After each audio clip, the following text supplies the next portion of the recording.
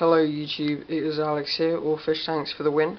And first of all, I'd like to say I'm very sorry for not doing a video in about 4 days, I think. I've been really busy at school, and I've been working quite a bit this weekend, so haven't had the chance to make a video, but we're literally just going to be going off to bed pretty soon. It's not that late, but I'm pretty tired. So I just wanted to share with you my new filter that I got today. It is the Fluval, well, I'll show you in more depth maybe in tomorrow's video. It's the Fluval 306. So you can tell it's the 306 by the fact that the intake and app are white, and I don't know why they did that. I think that's the stupidest thing they've done. I mean, if you look at the intake tube of my Aqua 1 filter there, which I know the blue foam doesn't look all that nice, but if you look at the intake tube of that, it's black and it just blends right into my background. You know, there's my Aqua 1 over there. My Fluval's in the cabinet now. So I don't know why they would have made it white. It literally makes it stand out even more. Sorry that my water's a bit cloudy. I've just finished doing a water change. So something else I got today is this really big, like, bucket thing, and it has a little screw cable like that. And compared to my jug, it's pretty big. So about 25 litres in there, which is pretty good. I also got 2 more Siamese algae eaters, so that's them back there actually. They're not all that big. Again, sorry for the poor water at the moment, it'll clear up in a second. So there's the 2 new ones. They seem to be sticking together quite a bit. And then my one I've had all along, or for a while, is back there behind that rock. There's the 2 new ones just swimming across there on the rock. And then down there in those Amazon sword plants is, or coming forward now, is the old one. So I've named her Nessie. I just thought Nessie was an appropriate name, I don't know why. And then behind her are the 2 new ones. So yeah, I just want to talk about this filter a bit more that I got today. The thing that worries me most is not the colour of it or anything like that, it's just the flow rate. Because the Aqua 1 filter I've got at the moment, it's about 370 litres an hour.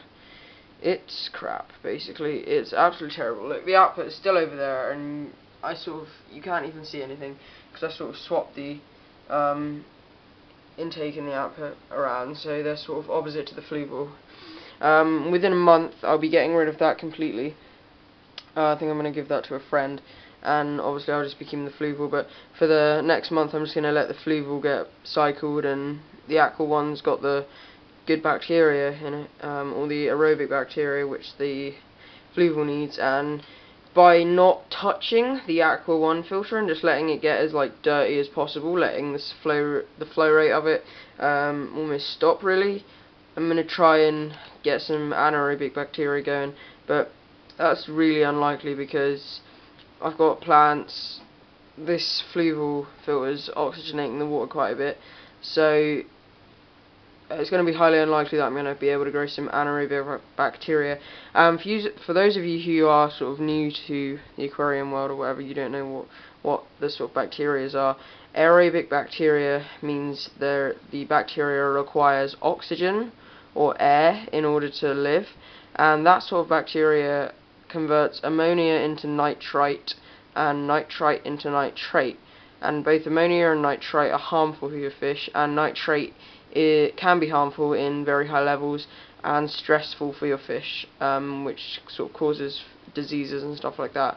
And anaerobic bacteria means the bacteria grows without oxygen, so oxygen doesn't help the growth.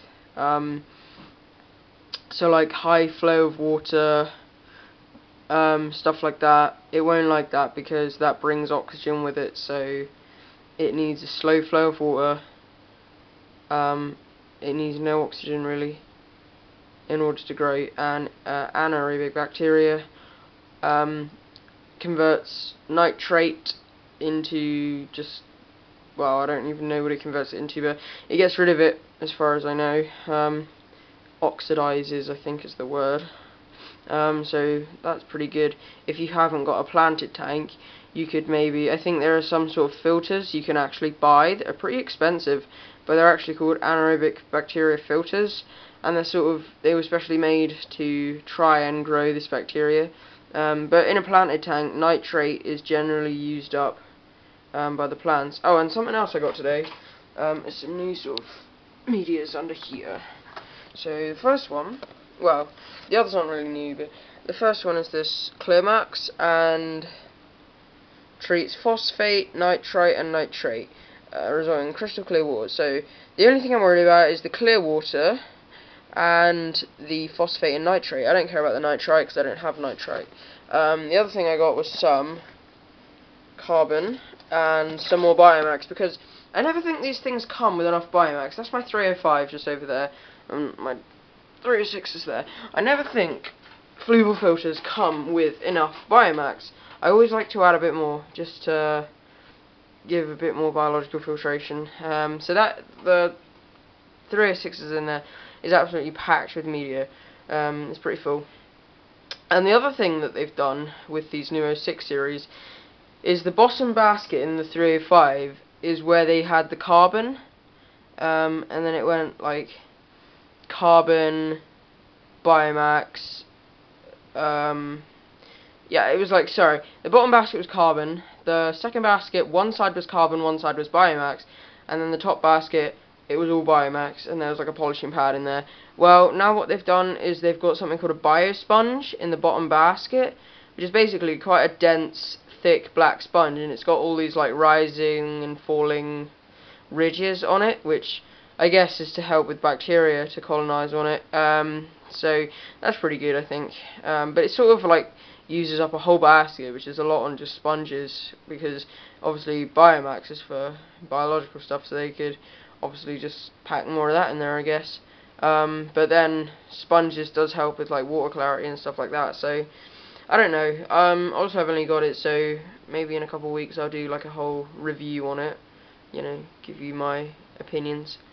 Yeah, so I'm just hoping that this Clearmax I got is going to help with my hair algae possibly, and obviously this filter's got a high flow, which is something I'm worried about for the fish. Is it blowing them around too much? Is it like, are they just getting pushed around the tank by the flow? But they're all sort of fish from rivers and places like that, so I'm guessing, you know, that's okay. They like the flow rate. I'm not sure. If you guys could help me out with that, that would be good. Yeah. So that's about it, really. Just let you have a look at my tank a minute. The water's starting to clear up right now. But yeah, with the higher flow from this filter, algae grows where there is less flow. So with more flow in the tank, hopefully the algae won't grow as much. And plants do like flow. Plants like flow because it brings them fresh CO2. It brings them nutrients and stuff like that, you know. So